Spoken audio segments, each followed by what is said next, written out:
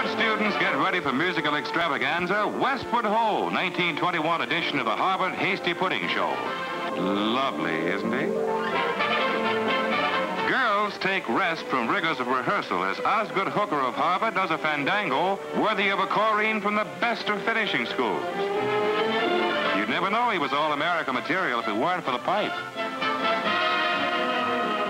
There's a long, long tradition of drag stemming back 1,000 years.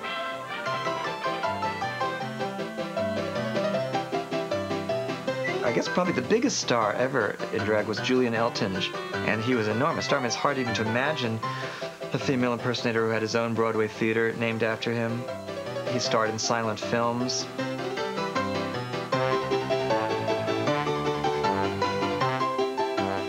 Poor Julian Eltinge, though, felt so compelled to prove his manhood that there were all sorts of stories at well-publicized fistfights in the alley of his theater, where some journalist would have made a disparaging remark, calling him, a pink powder puff or something, and then he'd get a big fist fight and knock the guy out.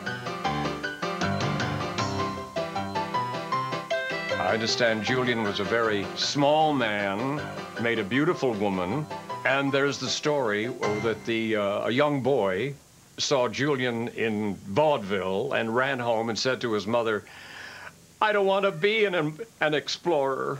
I want to be a female impersonator." Ladies and gentlemen, Mr. Charles Pierce. Your over-the-hill valley girl is here. I always opened the show as a glamour gal. My theme song was Illusions, the Marlene Dietrich song, "Want to buy some illusions, slightly used, the second hand. Such romantic illusions, reaching high, built on sand. They have a touch of paradise." In 1954, I began as an impressionist. In other words, I worked in a tuxedo. The tuxedo bit went into black slacks and a black turtleneck sweater. And then one thing led to another, and all of a sudden, there I was, in full drag.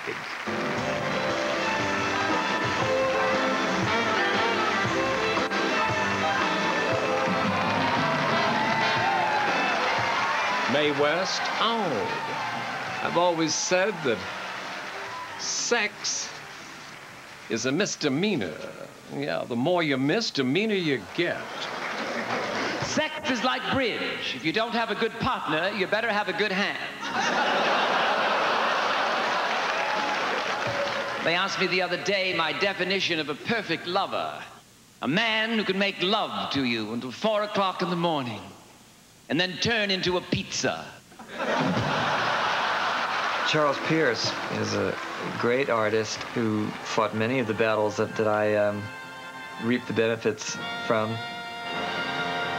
He came to New York finally in the 70s. It took him quite a while, and he became a great sensation.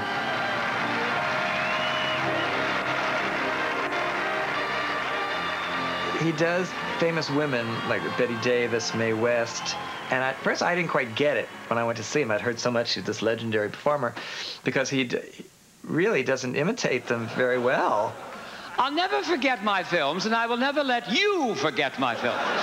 But that's not his interest. He really is a stand-up comedian, and he uses these women as just a starting off point to do a whole string of jokes. He's almost more Bob Hope.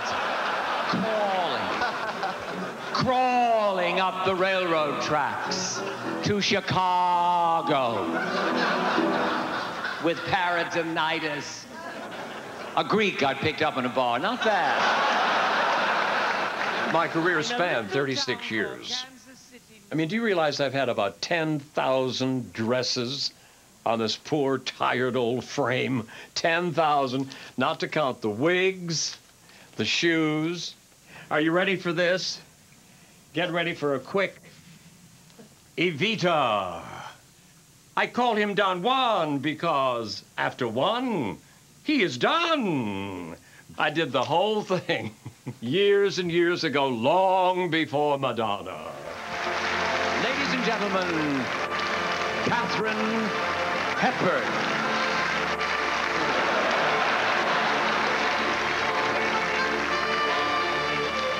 You know, Spence said to me, Kate, I'm a man and you're a woman. And I was taken back. It was the first time anyone ever confirmed the doctor's report. You know, dear, when you have 4 Academy Awards, you can do any fucking thing you want.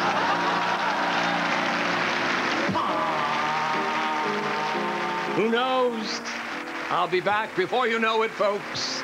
I will return your Norma Desmond for all of those fans out there in the dark.